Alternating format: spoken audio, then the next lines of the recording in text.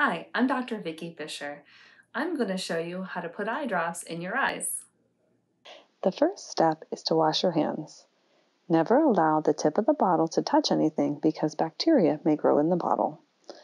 Throw away the eye drops at least 3 months after opening, since drops with bacteria can cause a serious infection. Have the person sit or lie down with their head leaning back. Hold the bottle upside down between your index finger and thumb.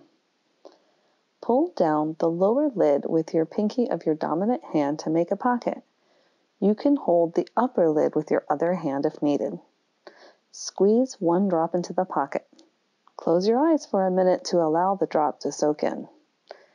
Do not blink because blinking pushes the drop out.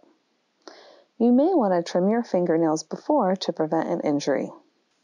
If you're putting the eye drops in your own eye, it may be easier to look in the mirror at first to make sure the drop is lining up with your eye.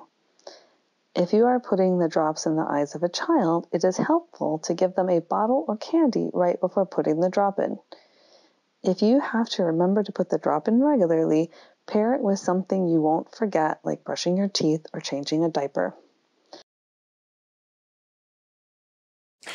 Thanks for watching. I hope this video helps you and your family. For more informative videos about your eyes, click like and subscribe.